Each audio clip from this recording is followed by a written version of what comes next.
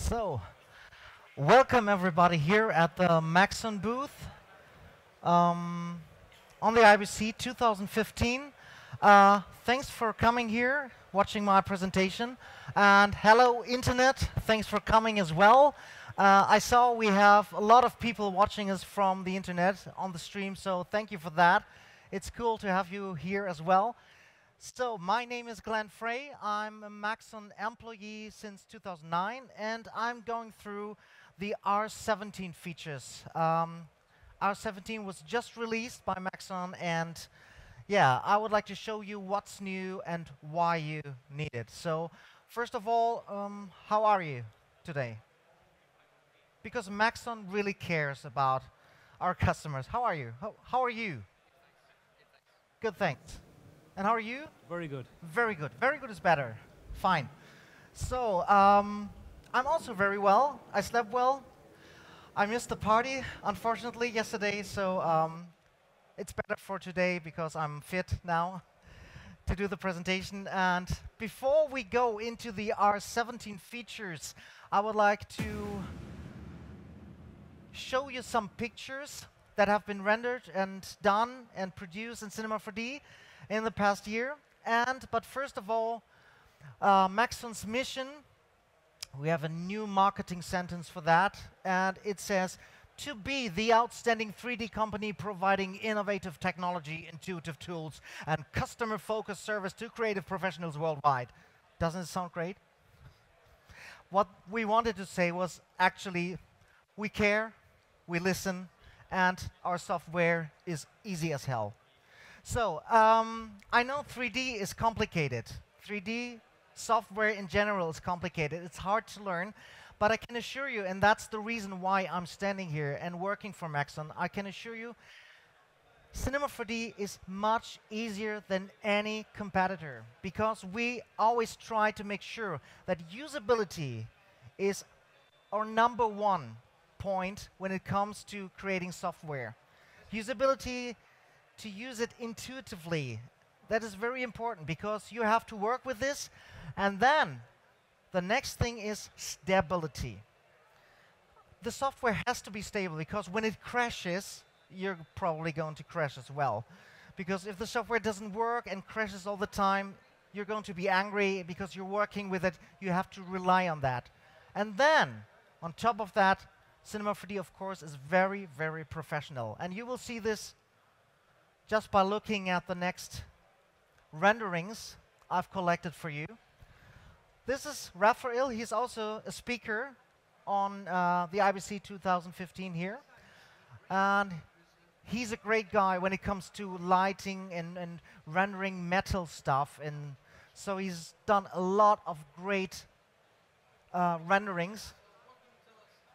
I mean, also this one here, our sponsor, Manuel, is also here talking about Arnold and Seed, the movie that was totally done in Cinema 4D.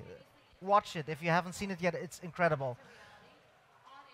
It's like photorealistic. It's really great. The quality gets better from year to year. When I look at the renderings that we get sent by our customers, it's incredible how good the quality is nowadays. Again, Raphael Rao. I mean, also this one, again, sponsor. It's a company located in Munich, Germany, and they work exclusively with Cinema 4D, and they have some external renderers. But I mean, how do you come up with this here? If a customer says, I would like to have something knitted together in real time, and I mean, I have no clue how they did this here. But it's amazing. The result is amazing. And it's done in Cinema 4D. So what else? This one here also very nice look. Totally different from the other ones. Not realistic. A paper look. And this one, again, Raphael. I mean, this guy is crazy. We saw this on a workshop he did. And we were looking at this picture and everybody was laughing. Because we thought, when does he finally say that this is a photograph and not a rendering? But he didn't say that. And everybody was looking at each other, and then we finally noticed, okay, he's true. He's honest. This is a rendering. I mean, look at the details here. There are fingerprints here. There's, it's the coating is coming off this pencil here. It's unbelievable how he spends time on details, on such small details, which makes it so realistic. And here is the proof. This is the wireframe. Doesn't look very complicated. It's actually very easily modeled, I guess, but the result is incredible. Of course, we also have people that create characters, like this here. Pavel Soch, a nice colleague of mine, he also does incredible stuff, also very detailed. This is my colleague Glenn, he's sitting right next to me. And some other incredible work, like this hair. We have a solution in Cinema 4D that creates hair and fur. I mean, look at the result. This is really cool. This girl has done a great job on doing this on the cat, like with a different hair length and how this is reflecting the light and the whiskers. Also, I love this one. I love the mood, the color mood of this one here. It's pretty amazing. So every year, beta testers give us feedback on the new version before we give it to our customers, of course, and they try to find bugs as well. So they give us feedback, and the feedback, even though this is not the shiny release, our 17 is not really a shiny release where we have this major big features where people just watch it and say, wow. You really have to get into it because it's a total workflow release. But these are features people wanted for years, and we had to do this because workflow is important. You save with this release many, many hours, if not days, of work. And I just took 3 features of the release 17, and I don't tell you what feature this is. That's why it's red here. I tell it at the end of the presentation. But I mean, this sentence here, boom. I just love the word boom. Boom is like an impact. Boom. I love the system. Surely this is one of the best new features for many years. Thank you. And this is also my opinion, because I meet a lot of people on trade shows, and when they talk to me, they always ask about, Glenn, when do fluids come to Cinema 4D? And I'm, yeah, okay, I cannot talk about feature development. And then they ask the second question, and it's always the same. And that's this feature here. I'm not telling you which one it is. I present it later. And the great thing about Maxon is when we do something and we put something in a release, we always put something on top. So the feature that people always wanted is actually only a small side feature of the big thing that we put in R17. But you will see it later. The next feature, feature 2, definitely. This is so cool, loving these new additions. This is fantastic, a very welcome addition. Should remove the need to jump between C4D and so much. So a lot of great feedback, and we're very happy about this, because we wasn't really sure how this would be taken by our customers, because it's definitely only workflow. But I get from talking to customers that workflow is important, saving time, because if you save time, you can save money, and everybody wants to save money. So let's go into the features. Color chooser. We all have to choose colors now and then for our rendering.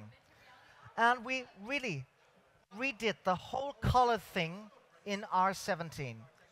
We have this color wheel, which is a nice addition because you have these handles that you can turn around, and then you have these other handles, depending on which mode you choose, that move instantly parallel to the first handle, so you can choose a color and automatically have color harmony selected for you. Like,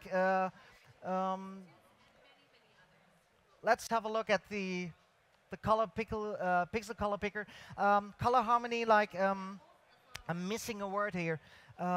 Complementary color, that was what I was searching for. Like complementary colors, which you can choose right away. So Pixel Color Picker is also a great feature. You load any photo, any drawing, any painting, whatever, into this user field here. Who knows what this is? Does anybody know what this actually is? Does anybody remember?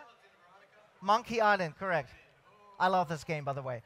So I loaded this picture here, and the great thing about it is that if you want to have this color mood in your rendering, it's hard to, how do you find these colors? How do you take these colors and put it in your rendering? Use this detail slider.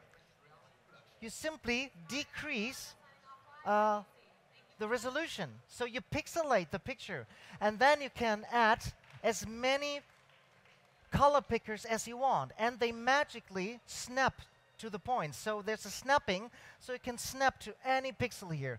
And this, you can see, it's the same color mood, but it's pixelated. And then you can choose all the colors. And with every plus you click, you get another field here, and you can add as many colors as you want until you finally have the color mood of this picture, and then you click here and save it in the end. So let's look at the video that explains it a bit better.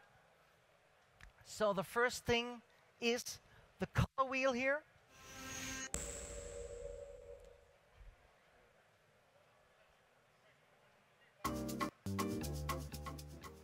So let's look at this, the color wheel. As I said, you've got different modes here, and if you move one handle, the other one is moving parallel to this one.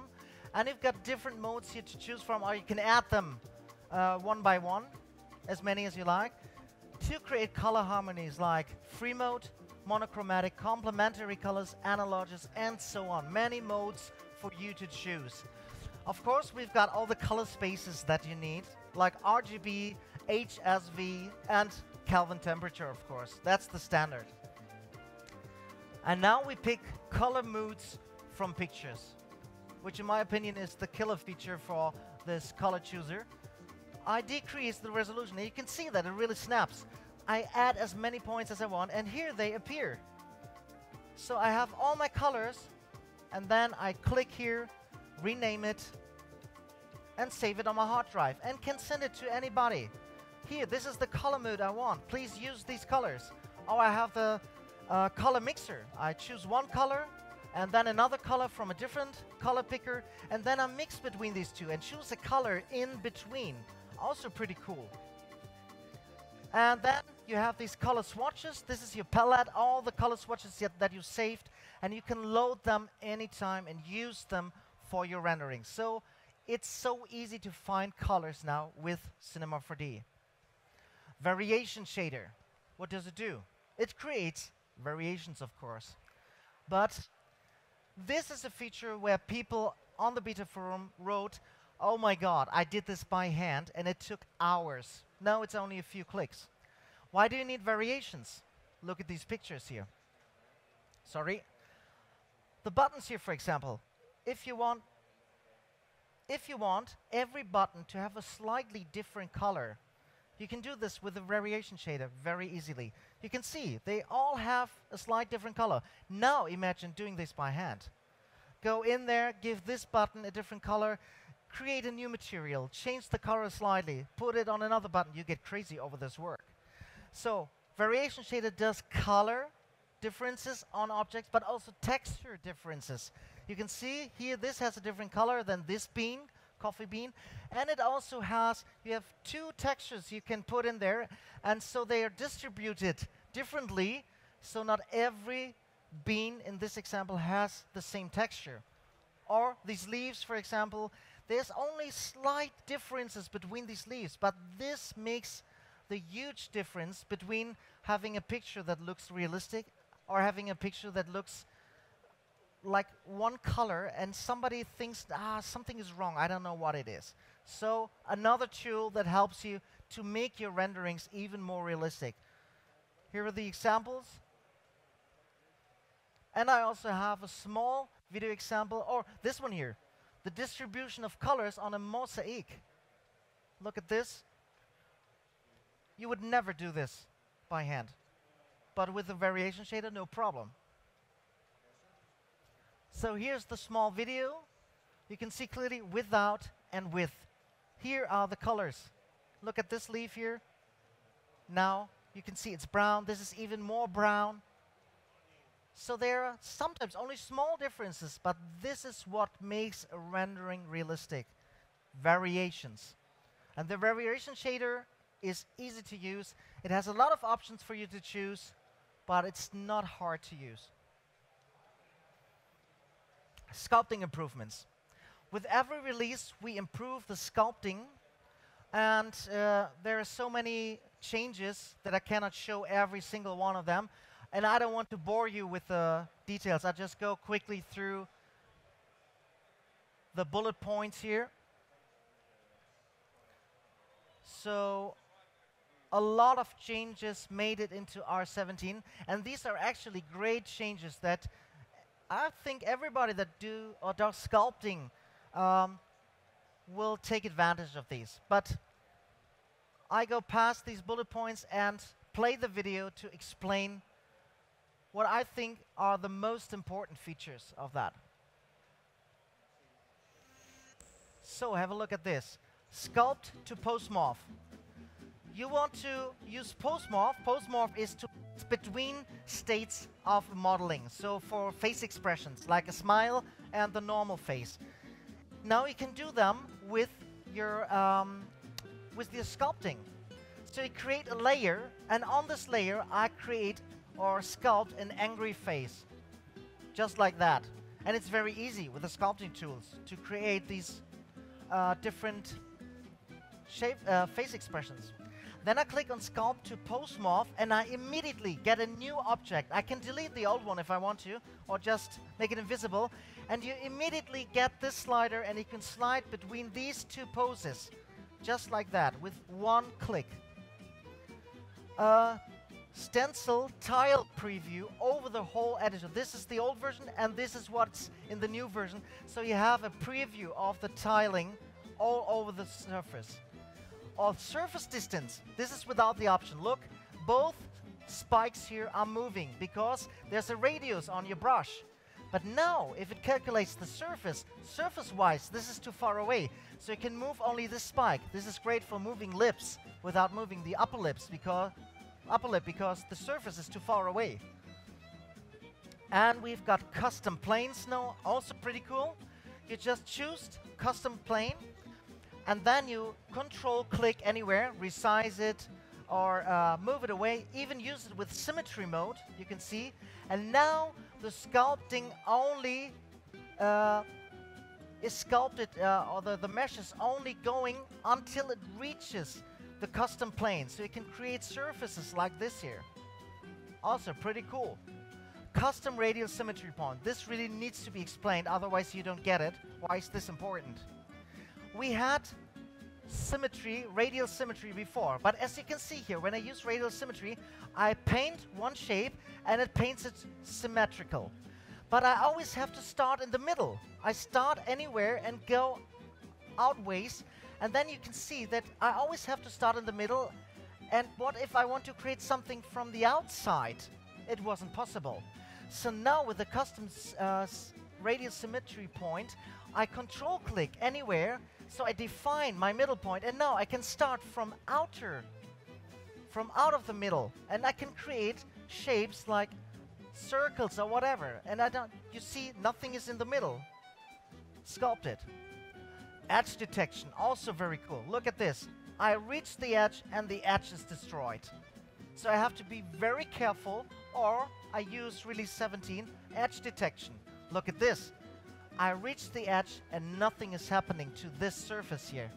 And it's also the other way around. If I start here, this surface is not affected. Pretty cool. Look at this. I can easily create stuff like this, which wasn't nearly impossible before. So, only a few features. If you want to see the whole list, simply go to a web page and look up sculpting features of R17. Formula shader, it's what it says. You can use formulas now to create shaders. These are just a few examples. And this video also shows it. As you can see here, this is no light. This is actually the formula. The parameter is changed over time here, which looks like it creates a light on each and every surface here. The next example is the same. It looks like the sphere creates a light on these cubes, but it actually doesn't. This is the formula creating this white image on the surface of the cubes. And you can also, even though the rendering is not that great, but it proves my point here, you can see this Christmas paper, all the shapes you see here on top of that is done with the formula shader. So just think outside the box how you could probably use that. OpenGL viewport dithering. Oh, I hate bending. Do you know what bending is if you work with graphics? Like when a monitor has bending, this is horrible. We had a bending in our viewport, and this is a visible gradient. This is really disturbing. This is very much zoomed in, so it's an extreme example. And here is a dithered gradient. There are no more colors, but it's through pixel, it's distributed, and there's a transition between these two colors. So have a look at Cinema 4D. You can clearly see the banding here. And this is really annoying when you work in the viewport. And without eating up any performance, it's the standard now in R17. This banding is gone. This is how it looks like in R17. Difference, banding, no banding. So just like that, with R17, it's gone. Material overwrite. This is also actually something that's very small, a small feature, but it saves you a lot of time, or you wouldn't have done it at all because it's too much work. What does it do? Sometimes you want to have your rendering without textures, because you just want to see how the light works in your scene. Is GI correct? Are the lights positioned correctly? But the textures will eat so much render time, so you just want to render it without textures to see how light is distributed. What do? You have a scene with hundreds of textures. Of course, you can delete all the textures by hand. How do you put them back? Save your file probably, or undo this? Too complicated. What if, on top of that, you want to render it without textures, but sometimes surfaces have a transparency, like a window, and you want to preserve that because you have a house with windows. If you delete your textures, you cannot see inside the house because the window as well has no texture, so it's not transparent anymore. Not possible for you. Otherwise, you go into every single texture and delete the color or the texture, but keep the transparency. This will take hours. You wouldn't do that. In the render settings, now you have the material override. Create a custom material, drag and drop it into the custom material field, and in the end, with just 3 clicks, 5 seconds, I guess, you have this rendering and that rendering. And you save a lot of rendering time, just to have a look how your rendering works. Another example on this video that explains it much better. I have this nice watch here, and with the material override, you see, looks nice, but now I want to see it without textures. I activate material override. I create a custom material, can be any material, and just drag and drop it into that field. And I also can exclude materials, so some materials are rendered if you want them to stay there. Now the problem is, you can see I can't see the watch face, it's gone, because this was glass, it was transparent. And alpha channel also here is gone. Now I go into my settings and I preserve transparency, bump, normal, displacement, and alpha, so it still renders like a clay rendering without textures, but now my watch face, the hands are there, and the alpha channel as well. So with just a few clicks, and it saves a lot of time here. And here are the examples. So a small feature again, like I said, a workflow release that saves you a lot of clicks and a lot of time. New OBJ import-export. And really, this is totally new. Rewritten from scratch, because we found out that OBJ is still the most used export and import format when people work together. So we thought we have to rewrite it, because our old OBJ import-export didn't have a lot of features. So what we have now is, let's go quickly through it. OBJ import. We now have presets for 3ds Max files. We have geometry support for negative indices, polygons, triangle, quads, n-gons. We have even transform in the import settings without having imported anything yet. It's just the dialog. You can access flip and do swap options, or have swap options. Material assignment modes. And also supported is some material options, grouping options, UVs options, normal options, material selection text for material assignment per phase, and channel support. So a lot of options there that haven't been there before. And also the same for export. It's not all the features that you have for import, but nearly the same. Like you see here, polygons, triangles, quads, and n-gons. Axis flip and swap options, normal options, material assignment modes, and material options, grouping options, UVs options, channel support. Yeah. So a lot of options with the OBJ import-export. So people that collaborate and work together have now even more features and can work better if they exchange materials and models.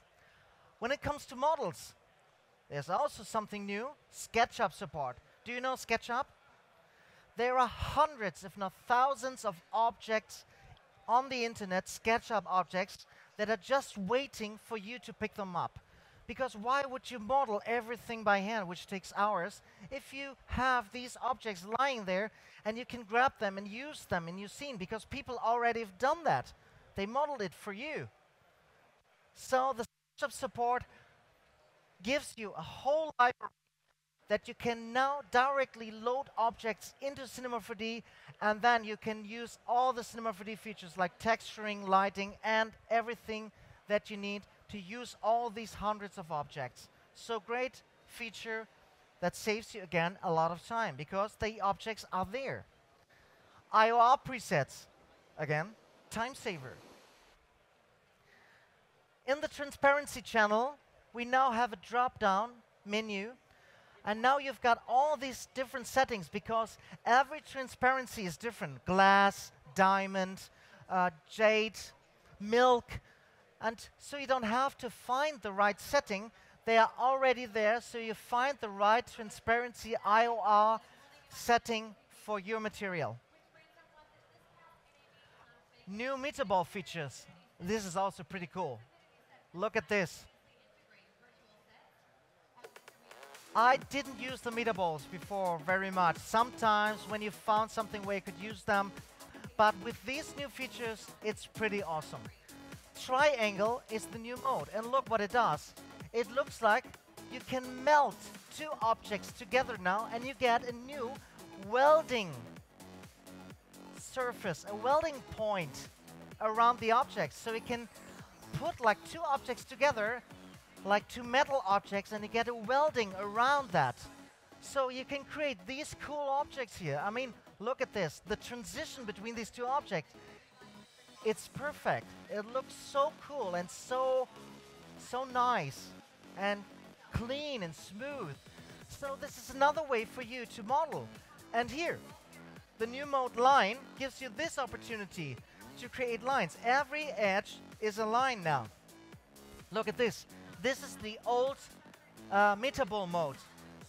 So this is not usable for the stuff that you can do now, like modeling, putting objects into each other. So quickly, in just a few seconds, I create this object here. And look at this transition here. You can even change that. So if I use exponential fall off, you can get an even better transition between these objects and create different objects. And that's also very cool. Look at this. Accurate normals is also new. So you can see now you have a very smooth and accurate surface on metaballs. Metaballs in the past look very distracted, and they had some not a smooth surface, but now with the accurate normals, it's clean, it's really nice and smooth. Motion tracker. We put two very important things and added them to the motion tracker now. The motion tracker, with the motion tracker, it's very hard to find bad tracks. You had to find them by yourself and by looking at, oh, sorry. We come later to that. I just wanted to play the video actually, but this sometimes does a double click, so I'm sorry for that. No, I cannot.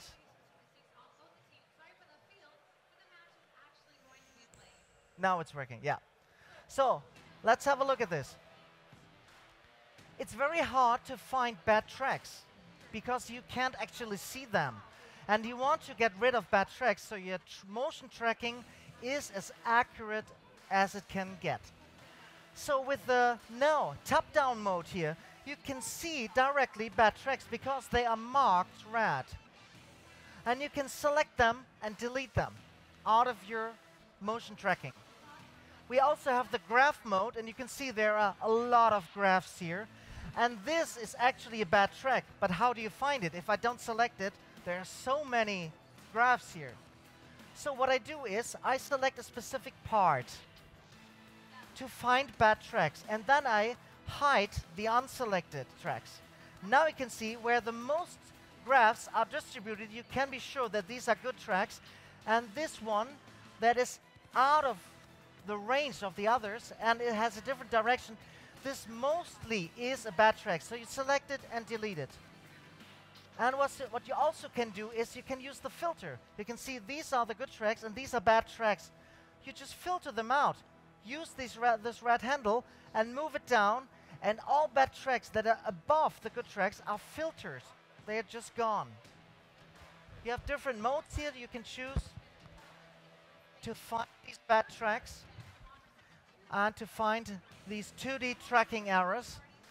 And we also have a trim function, for example, move the time slider, and everything before that of this bad track is trimmed.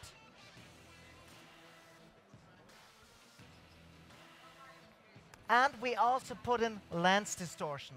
Why do we need to get rid of lens distortion? Like when you do your footage and you have a specific lens like a fish eye, straight lines like this one are curved because it's a fisheye lens. Fisheye is an extreme example.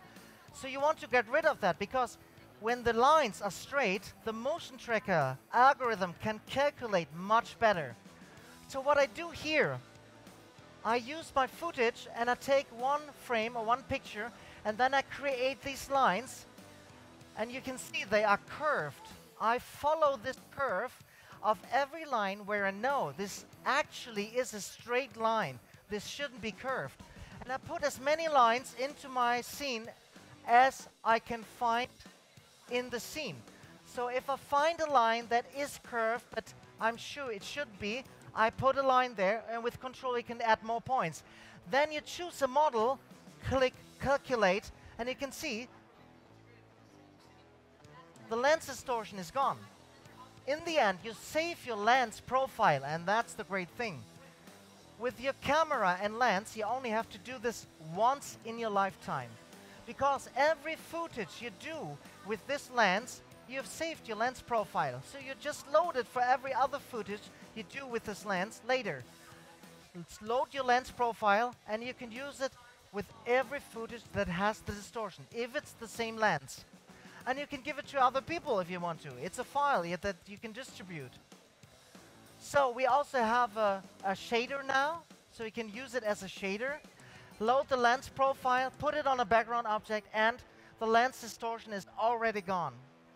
And we also have a post effect. And you can use 3D objects now on original distorted footage. Have a look at this. In the lens, in the render setting, I create this lens distortion.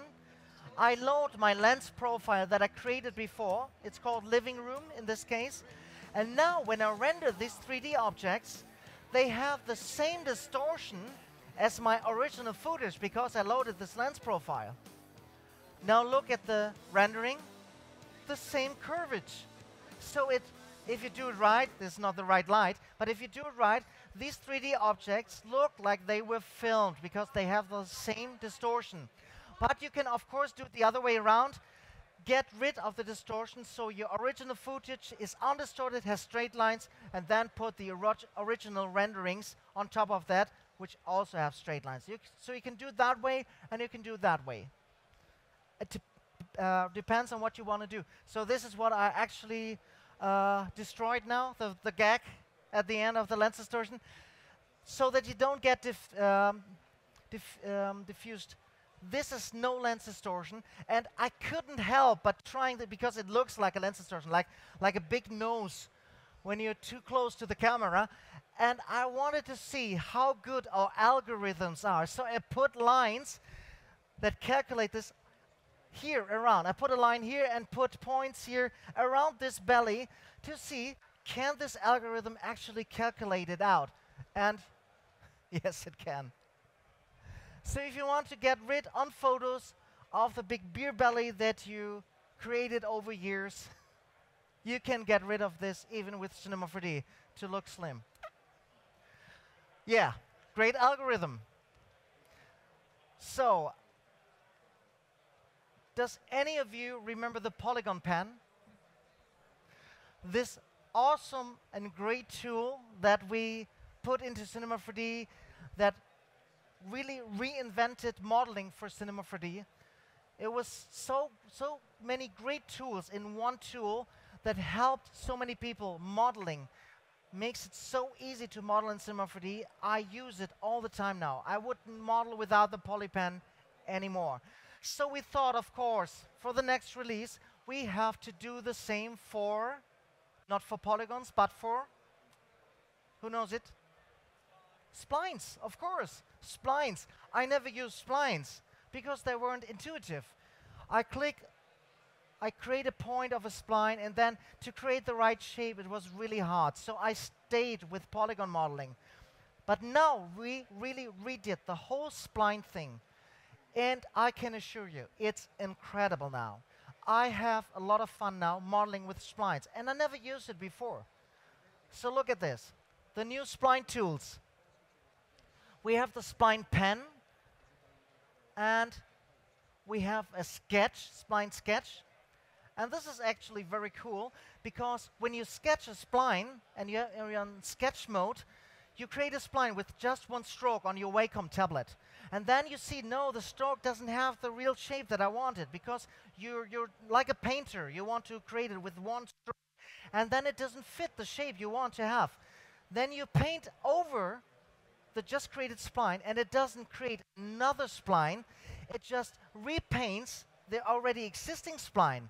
And if you start in the middle of the spline, so the spline is that long, and you start here and end here, it just repaints the middle of that spline, and the rest stays from the first stroke you did. So you can really work like an artist, like repaint it and do as many strokes as you want until the spline has the stroke you want. This is the sketch tool. We have spline smooth, which is actually a little bit misleading because smooth is only one thing, and we've got 6 other altering modes with smooth. These are 7 to alter your spline. Cool tools you will see in the video. And of course, you need an arc tool. Like with the polypen, we included an arc tool. So let's have a look at the video so you can see these awesome additions. And hopefully, I click only once.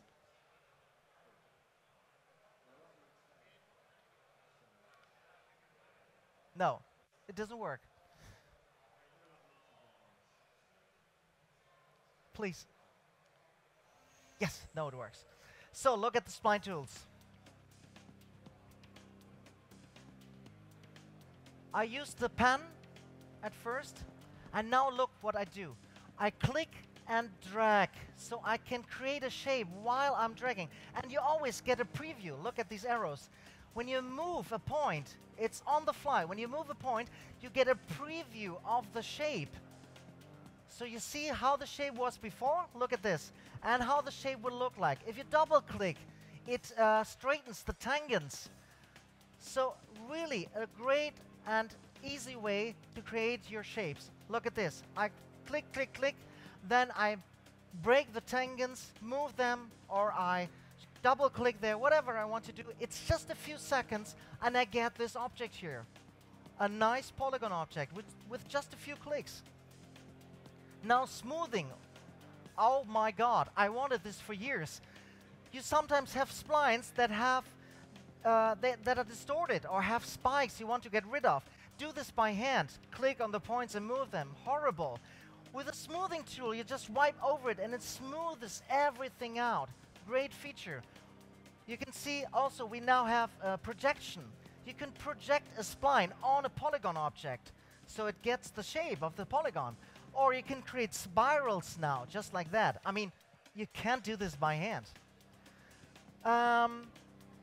This is the spline sketch I was talking about. You can see you also get a preview of the line, and I wipe over it, and it just creates a new transition between these two mountains, as you can see when I wipe over it. And these are the arcs. Control click and you can cut a spline into different pieces and then just create arcs like that. In a few seconds you have this object. If you click on two objects, then you can combine them to one arc. This is also pretty cool. And there are 6 ways to alter your arc depending on where you click. Look at where I click and drag. So there's total different behavior if I click on this line, if I click on a point, if I click on this middle area, if I click on the middle point. So there are 6 ways to change the arc and its behavior. And Boolean operations, also very nice. We had Boolean operations before, but you could always use only splines. This is not very helpful. We want more splines to join together. So now you can use as many splines as you want. Look at this. I put 3 splines together, and now I use spline subtract, and I get this shape very easily. Imagine the possibilities if you have different splines and you want to subtract one from another. And this is union, so they unionize together, and you get this shape. So a lot of tools. If you haven't tried out R17, grab the demo version, play around with the spline tools. I can assure you, it's a lot of fun, and suddenly you look on your watch and it's, oh my god, it's 12 o'clock. So really, a lot of fun using these. Let's see. Oh, now we come to the big feature. You remember in the beginning I was talking about something people wanted, it's only a small side feature?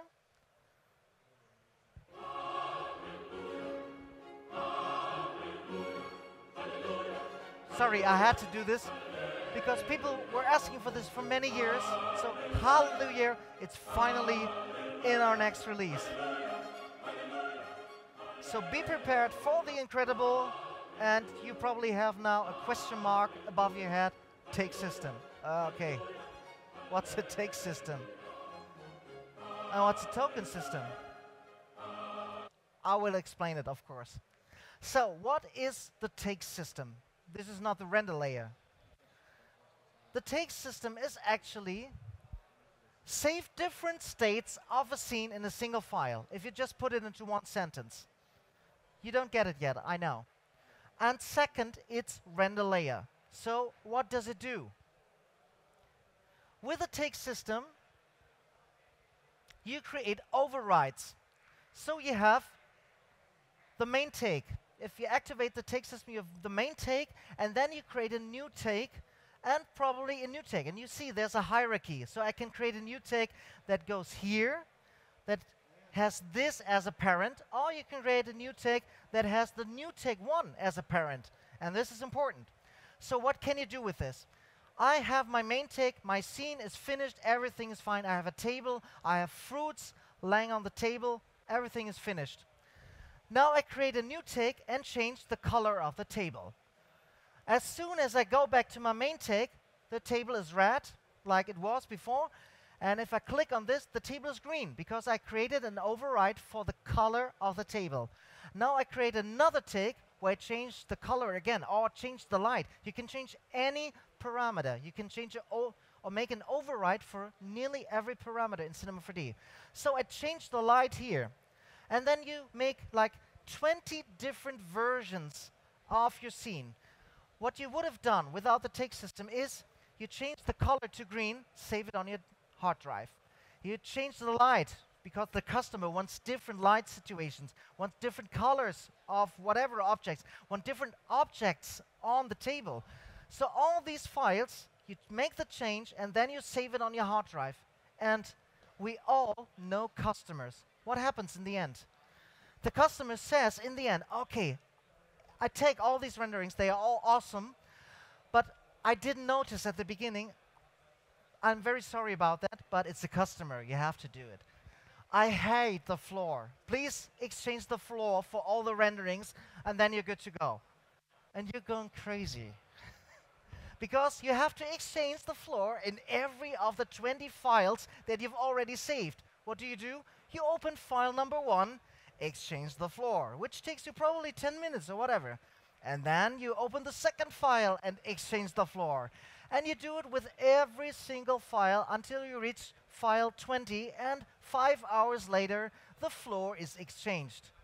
No longer with the tick system, because you created an override for the objects on the table, or for the color of the table, or for the light, and not for the floor. So if the customer, in the end, wants you to exchange the floor, you can see there's a hierarchy. If you haven't changed the floor here before, made an override, you can change the floor on the main take. So exchange the floor on the main take, and all the other takes that already have the changes, like green color, different objects on the table, they also have the new floor, because they always have what the main take has, because this is the parent. So you change the floor only once, and the other takes don't need to be changed. The floor is already exchanged, and this is awesome. This saves you a lot of hours of work. And don't forget, if you have a scene that has 2 gigabytes, you save your scene another time with all these objects, and then it's 4 gigabytes. Do this 20 times, and you've got 40 megabytes on your hard drive eating up your hard drive. With this system, it's only 2 gigabytes, and it stays like that, because what you're saving and what you're changing is only parameters, but not the whole objects over and over again. So you also save hard disk space. So look at this. What we also have is an auto take. So normally, everything is grayed out. If you want to create an override for a parameter, do a right-click, say override, and then it's not grayed out anymore. You can change the parameter. But we also have the auto mode. If you activate that, you can change any parameter, and as soon as you change something, it recognizes it and creates an override for you. But be careful with this. Accidentally, you change something probably. So the changes can be everything. Look at these pictures here. I have my tomato here with different colors. I have my tomato here because I want to give my customer an overview. Do you think this texture is good, or this, or does the tomato have to look like this? Or different light situations, different light moods. You can see here, I change my light moods with every new take I create, and I don't care what needs to be changed in the end, because I have my versioning with this take system. So everything is saved in one single file, and in the end, everything is also rendered in one go. And here comes the big thing. You can, of course, use it with render queue and team render, and on top of that, it's also render layer. And this is something that is incredible. Why is it render layer? You can see in Cinema, you can create different render settings, and you can stack them up. Create as many render settings as you want. And now you can use one render setting with new take 1, and the second render setting with new take 2. So you can assign a render settings to different takes. And if you use a compositing tag on objects, you can now say, I render with take number 1, the tomatoes, with red color. The second tag renders the tomatoes with a green color. So you render them without shadows because you want to have render layers. You want to use a compositing program like After Effects afterwards. So render the tomato without shadows in different colors. Then you render one take with only the shadow, and then another take with only the mask. And you do this just in one render take. Let's look at this. This is the token system. It automatically renames everything. So we have a token system here that automatically creates folders and puts every single rendering, every layer, into the right folder so you can find it with the right naming, so you don't have to search for the right render layers. Look at this video, and this will probably answer all the questions you might have now in your head. A very easy example. I have this scene here, and I want to render it with this sofa, and then with this chair, and I want to render this chair with this wooden floor, and then with the concrete floor, and I also want to render this sofa with this wooden floor and a concrete floor. So let's have a look what I'm doing here. I have this main take where all these objects are inside. Then I create a take where only the chair is visible, and then I create another take where I have a concrete floor. The concrete floor is a child of the chair take, so it has the chair but a concrete floor. And the sofa, if I render this take, has the wooden floor, and this one has the sofa with the concrete floor. So in the end, I can render 4 different states now. The first one here, you can see sofa with concrete floor. The next one is sofa with a wooden floor. The next take is concrete floor with a chair. And the chair take is the chair with the wooden floor. So 4 different takes, just like that, and you can switch between them. I can also use the take system, I said, nearly every parameter, with animations. Look at this animation. The ball was going through that. Now it's falling from above. So you can even have different animations and change them and save them in every take. So let's look at this scene. Main take is a red bowling ball. The second take is a blue bowling ball. And the next take is, you can see one is rendered with shadows, but the object itself is not rendered. So this is my render setting for having rendered only shadows without the objects, and then the other way around. The next take is without shadows, but only the objects without the shadows. So now I have my token system. You can see it has the project name, it has the take name, and I have the main RGBR image saved there, and you can do it for every single take here. And these are my 4 different render settings. You can see they are red, blue, shadow, and the mask take. I assign my render settings to these different takes, and now I render. If you want to use it, you can use the render, team render. Now I render it in one take. You can see all 4 renderings going just in one take. And now look at your hard drive. You have this folder. Open up the folders. They are all sorted. Now look at the pictures. First take, blue color. Second take is the mask. The next take, red color. And the next take is only shadows. You can directly take this folder, drag and drop it into After Effects, and you've got all your render layers right there. They are there. You don't have to search for them. You don't have to fiddle around with saving them one by one, finding them, sorting them. Everything is done in Cinema 4D with this incredible take system. I think now you get how it saves you many hours of time. So I have to hurry up here now. So let's look at the other features here. The content library is now also added with lots of objects, around 150 changes and additions. So you have a lot of objects. I quickly go through this video here. a lot of objects that also save you time because you can use these objects and they have different settings, so you can change the size, the height.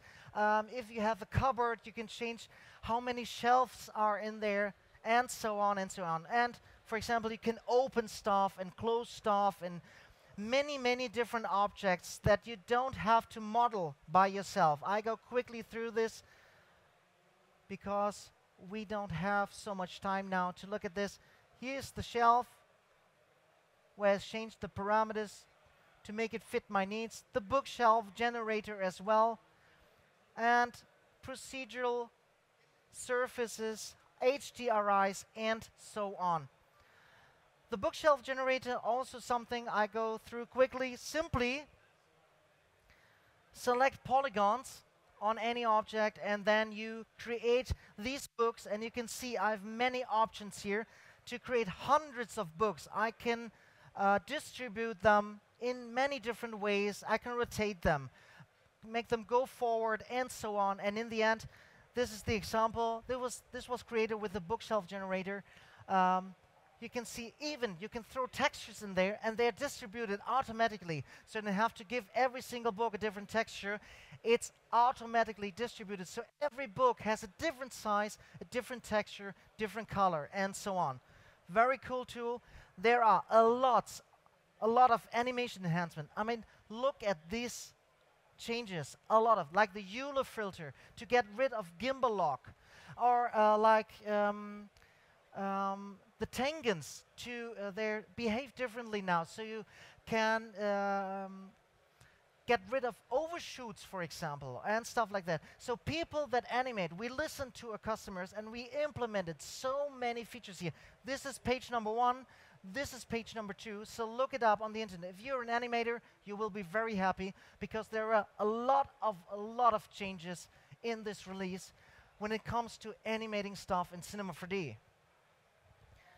And just a small thing, just done on the side, R16. If this character is here in your scene and you select all the objects, you have in R16 15 frames, and in R17 111 frames per second.